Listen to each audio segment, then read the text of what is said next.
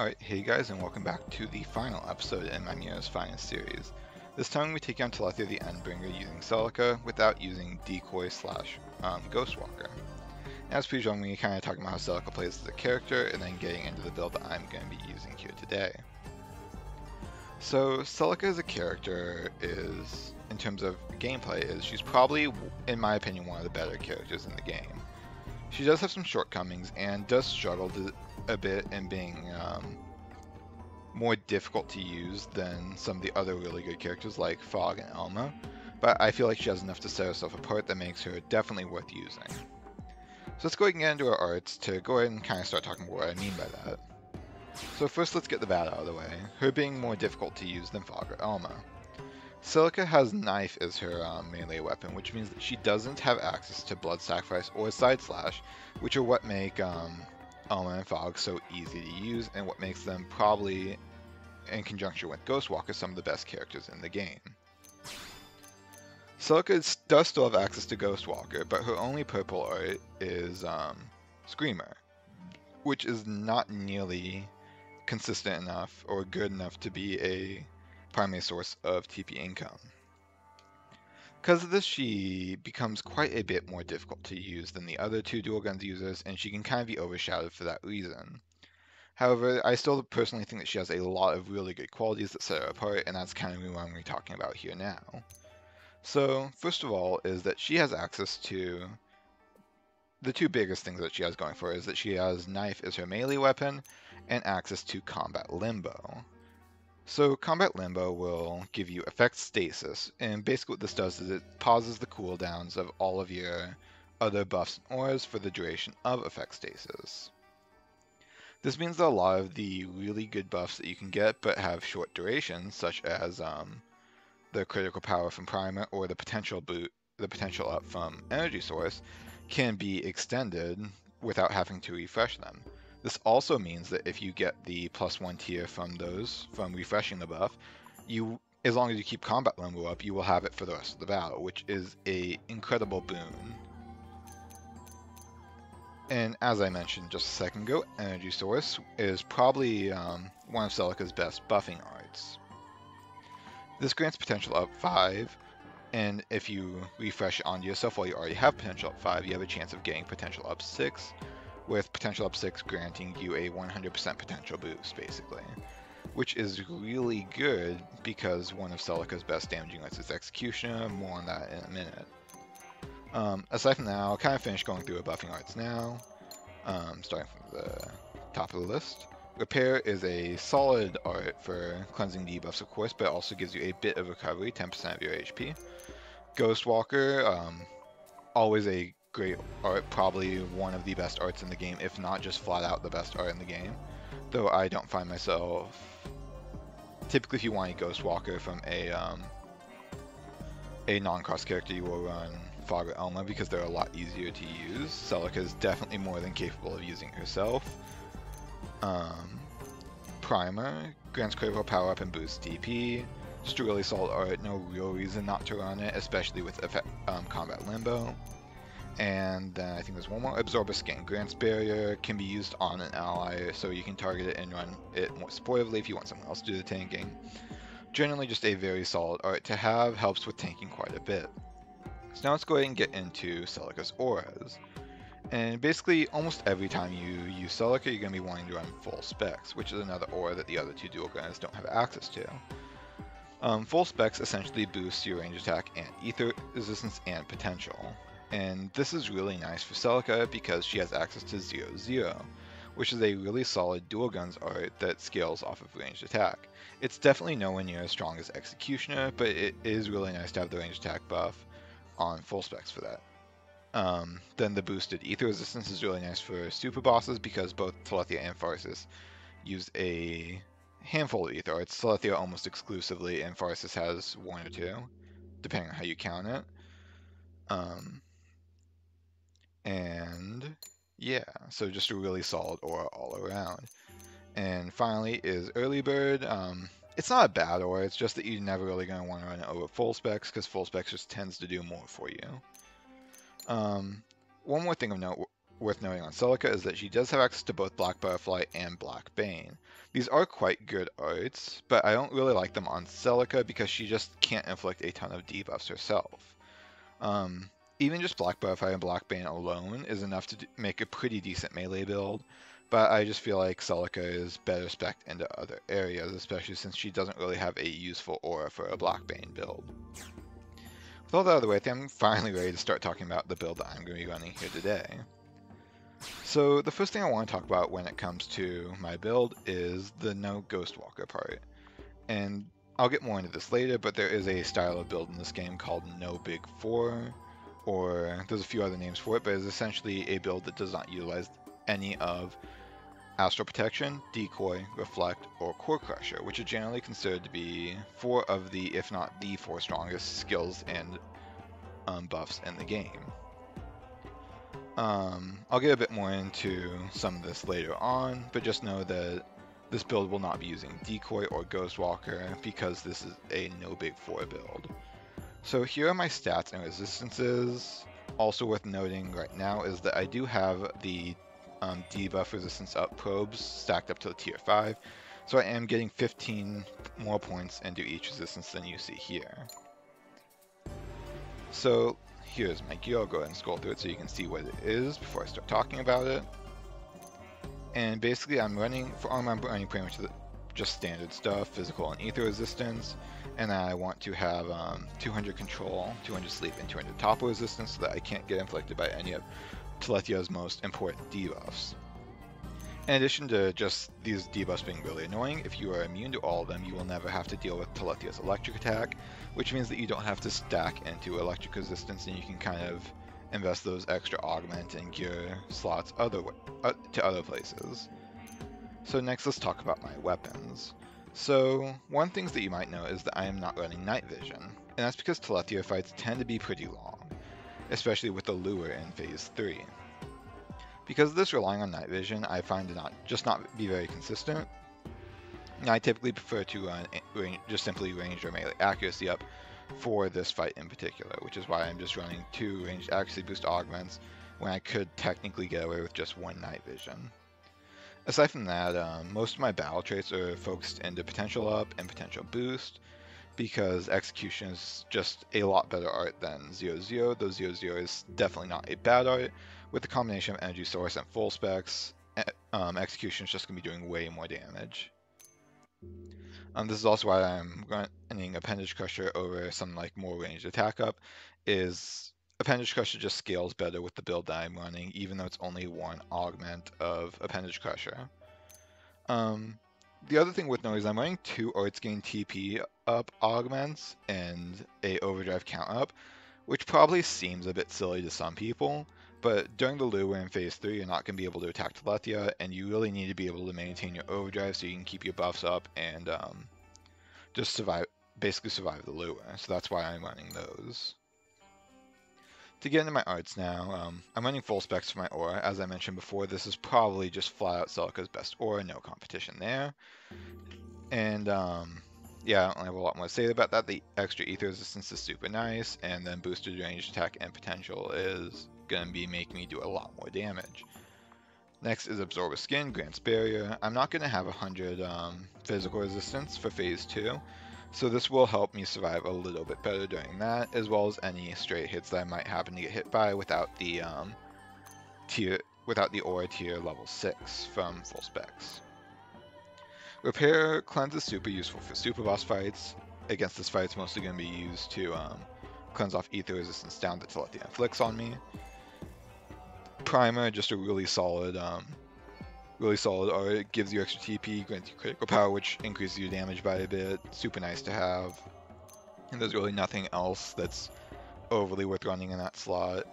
Energy source, boosting potential is incredible, since my main art that's going to be dealing damage to Executioner. As I already mentioned, I don't think I said this specifically, but Potential up 5 will give you 80% boost to potential, and Potential up 6 will give you a 100% boost, which is a significant increase in damage. Combat Limbo, I sung high praise of this earlier, probably one of the best arts that Celica has over the other dual guns users. Then 0-0 and Execution are just my DPS skills, or DPS arts. For skills, I'm running Steady Hand, Inner Search, and Red Zone. There's nothing else to really run on Celica, and Red Zone does boost critical chance, which does make it pretty nice for synergizing with the critical power from Primer. With all that out of the way, I'm going to go ahead and get into the fight, and I'm going to have to kind of cut away to that just because of Telethia flying around. I don't want to make you guys wait for it, so I'll see you in a second. Alright, time for the battle. Basically just going to want to target onto really any appendage, it doesn't really matter. And we're going to want to try and get Telethia to stop about face with this mountain here, since this is where we're going to be standing for the fight. I'm pretty much just going to want to get out my skill as soon as I am able. Get full spec so I don't die. Restart my overdrive.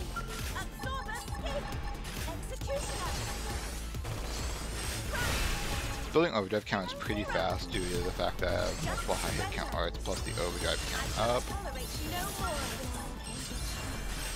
Go ahead and get my secondary cooldown full spec. I can pretty much just start going for damage at this point. Go ahead and pop some energy sources. That tier 6 buff, I don't think I got it, but you know. Go on, cleanse off that ego. This is down pretty quickly. And I was meant to click 0-0 there, but that's fine.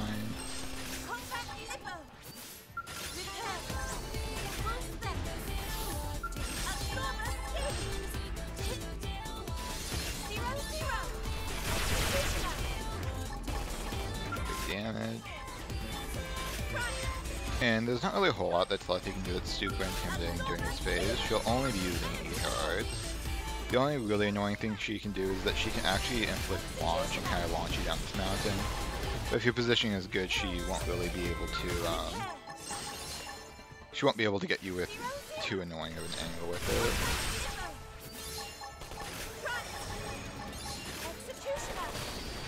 it. That was actually one of the launching attacks that she can use. I blocked it with the Executioner, and I think we're heading down now? Yeah. So once again, just going to kind of want to target onto any old appendage and just head down to where Telethia is going to land. So phase 2, things do change up a bit. Telethia is going to start using physical attacks, which is what I need the physical assistance for. And she can also inflict a few annoying debuffs like knockback, I think it's called. Stagger, one of the two. I think it's knockback. But either way, nothing too scary. It's just gonna want to start the overdrive. I didn't mean to click that. Get my full specs up.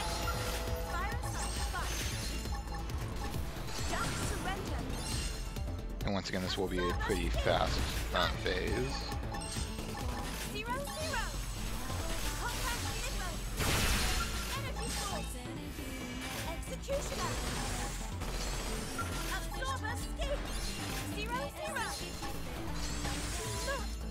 Yeah, the knockback.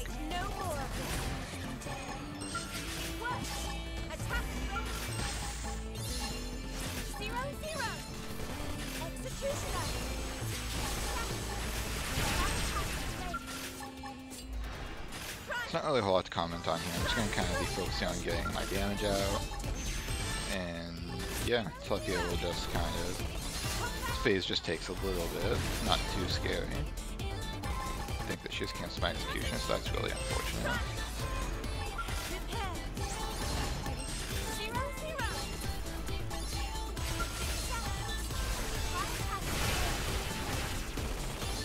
Getting some good damage off though.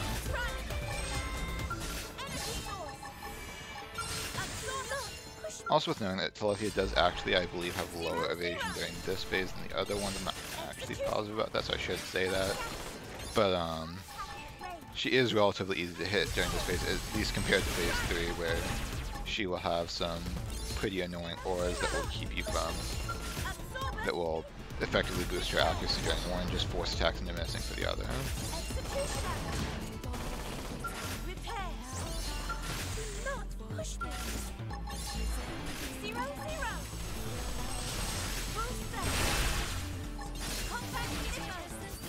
Slow arts from her spike does make this phase take a little bit longer than it realistically needs to, but it's fine.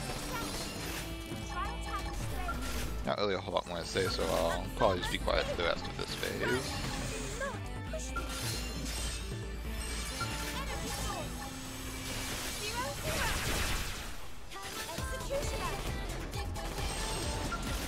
As the end of the phase, you want to make sure that realistically that most of your buffing arts have tier 2 cooldowns before going up in the sky, just so it makes starting your overdrive again pretty easy.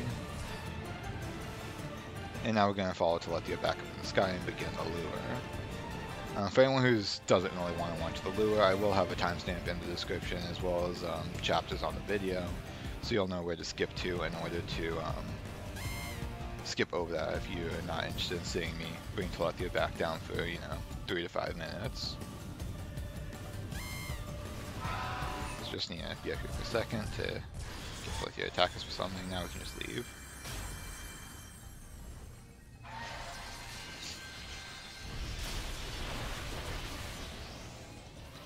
So I like to land here around the data probe, and then I'll just go ahead and get out and start my overdrive. I shall tolerate no disruption. Activating overdrive. Combat Limbo. Repair. And basically Telethia is going to be flying down towards us, so we're going to be wanting to bring her basically just close to the ground and towards an area where we can hit her.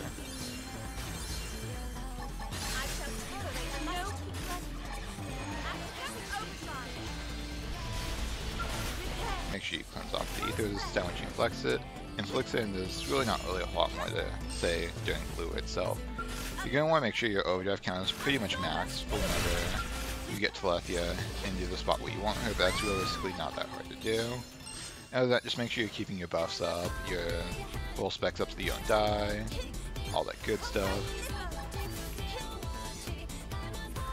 I typically like to build my overdrive count pretty quickly, pretty early on, just because it makes it a lot easier to maintain. And this is, again, why I said that you're probably going to want to be running Arts Gain TP and overdrive count for this fight.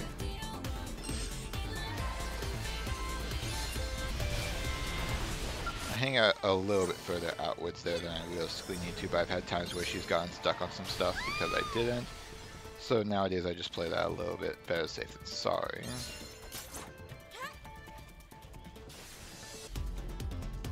So after you kind of get over here where you fought Telethia in phase 2, you're pretty much just going to want to bring her towards the entrance to Divine Roost. And that should get her into a spot that's pretty easy to manage.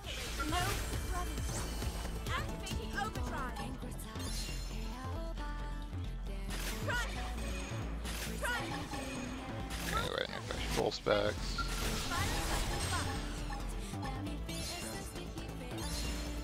As well as Combat Limbo.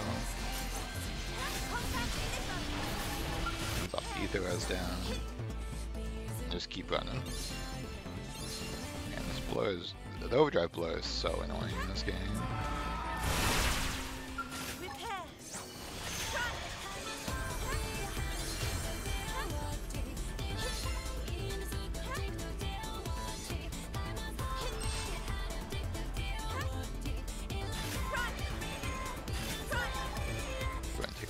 Second to build some TP and refresh my buffs. How far behind me is Telethia? She's gonna be a launch. She's on her way. She's doing a pretty good job of keeping pace with me. Comes off the Ether Res down. And whenever I do the lure, I like to essentially run over here to these cliffs. This usually gives Telethia more than enough, so bring her around towards that other stick out on the cliff there, which gives you a nice place to where you don't have to worry about getting launched because you'll get pushed against the cliff, and she is more than within range of even melee attacks.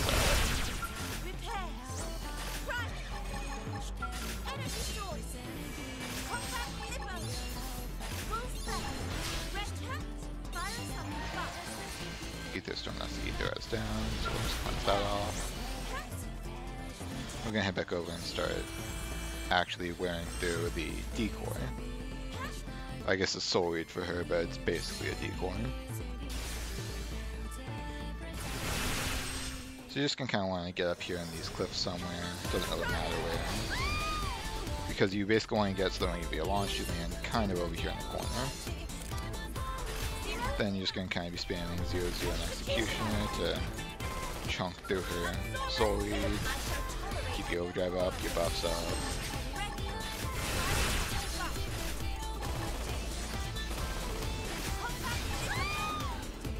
Doesn't look like I got my positioning too well because she pushed me past that point, but it's fine.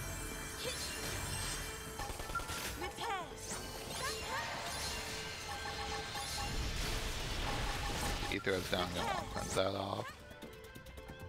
Maybe this will be a better position. Combat Limbo. Full step. 0-0. And because you're just gonna be missing all your hits right now, the secondary and tertiary cooldowns on your damaging arts don't really matter. Just kind of use them whenever they're on cooldown. You can also get some auto attacks and then get a little bit extra hit count. 0-0.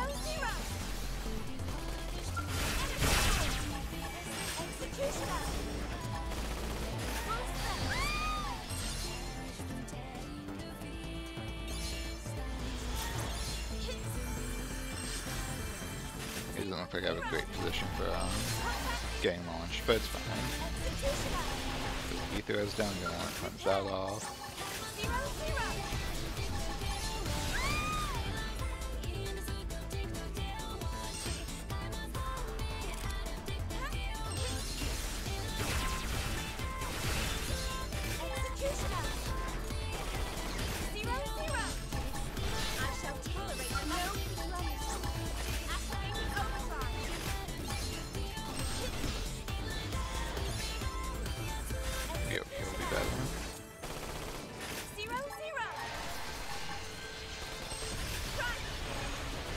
Ether is down. Combat Limbo. 0-0.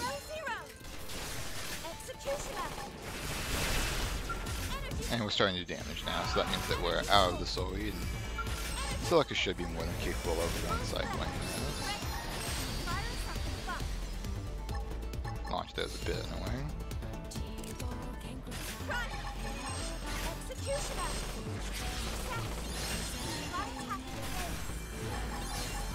Energy source. Repair. Combat Limbo.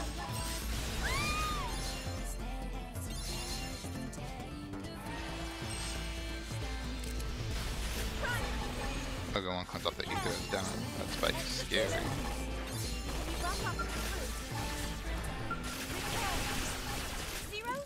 I'm just gonna kind of keep wheeling away on Phog here.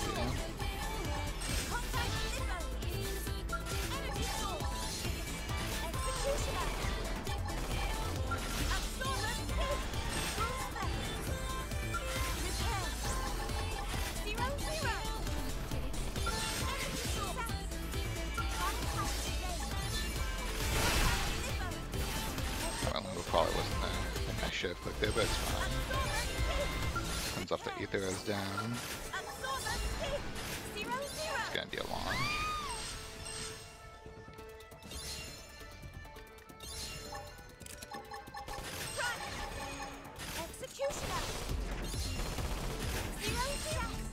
We're getting close to the end of this fight. I'll probably just let the battle talk for itself for the rest of this because I don't really have too much more to say, so I'll see either something interesting happens or otherwise I'll see you at the end of the fight.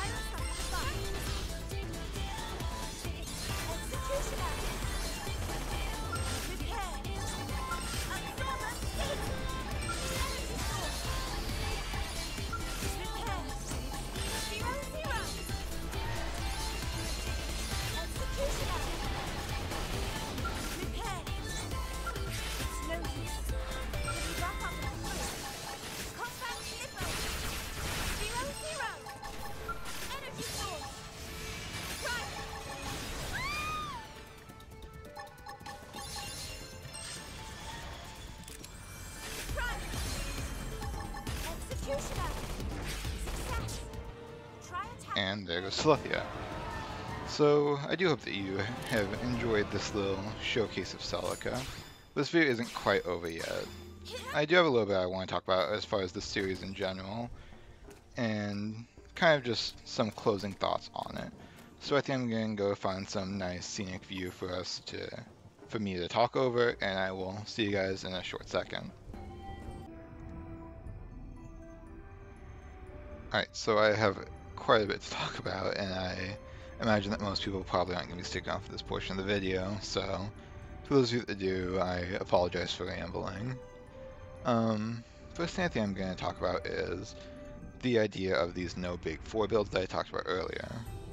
These are the things that really got me into this game, aside from just my normal casual playthrough.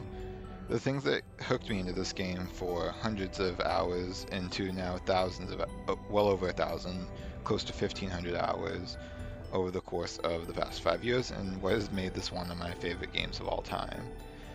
If you're interested in playing this game in a different way and you haven't given a no big 4 build a chance, once again no big 4 being not using Astral Protection, Decoy, Reflect, or Core Crusher, I sincerely recommend giving it a try.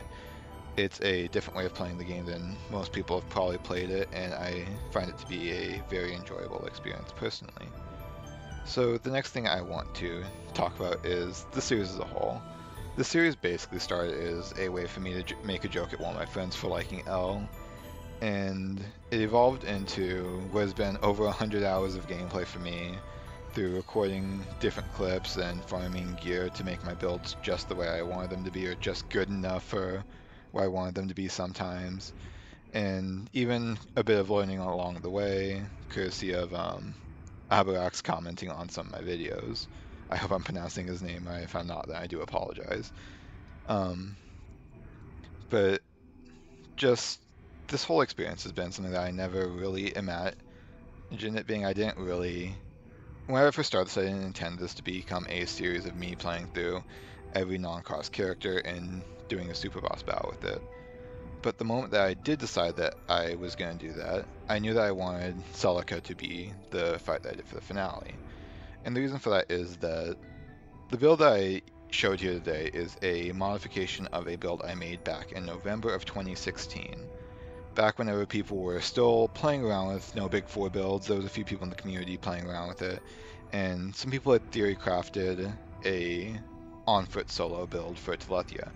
And the conclusion that at least some of the bigger people and that I had seen talking about it came to was the only way that any NPC or any non-cross character could do it was Murderous using Astral Protection. And I wasn't satisfied with that personally, so I went to the drawing board and I came up with a build for Celica. I actually came up with 2 builds for Celica. Now, both those builds are different than the one that I showed here today, and I will probably link a paste bin in the description for anyone who's interested with the specifics of what I ran on those builds, just in case anyone wants to see them, and so that they aren't lost to time. But again, this was a build that I made in, I believe, November 16th of 2016, so over 4 years ago at this point. And at the time, I'm almost positive I was the only person to have beaten Telethia the Endbringer with a character aside from Cross without using Big 4. I'd imagine I'm not the only person who's done it now, but at the time I'm pretty sure I was. It's hard to track those kind of things down, but nonetheless it was something I was extremely proud of.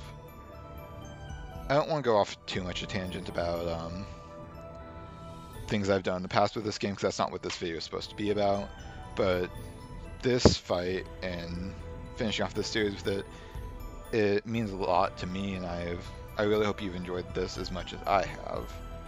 And finally, I want to give shoutouts to a few people. As I mentioned before, I want to give a shout out to Abrax. Still not sure if I'm pronouncing that right. I haven't really talked to him much, but I know that he's a super knowledgeable person, and he has corrected me on a few things throughout the series, and has helped the series become a little bit less bad because of that. Next, I want to give a shout out to some of my friends. I'm not going to name them by name. You know who you are, but if you're still watching this series and you're actually watching the outro of this series, I want to thank you for, to a certain extent, supporting me throughout this, and more than anything else, just listening to me ramble about how much I love this game over the past few years that I've known you guys. And finally, I want to give shouts to the old on-foot solo no big 4 community from way back in the day. Without them, I wouldn't have gotten into this game nearly as much as I have, and without them, I wouldn't be making the series here today. So with all that out of the way, I think that's about all I have to say. I do really hope that you have enjoyed this video and this series. I'm not done with Xenoblade X. I'm going to be doing some more builds. There's a few more things I want to do in the future, but that is a journey for another day. So I think that with that all out of the way, I think I'm going to be heading out, and I hope you guys have a good one. See ya.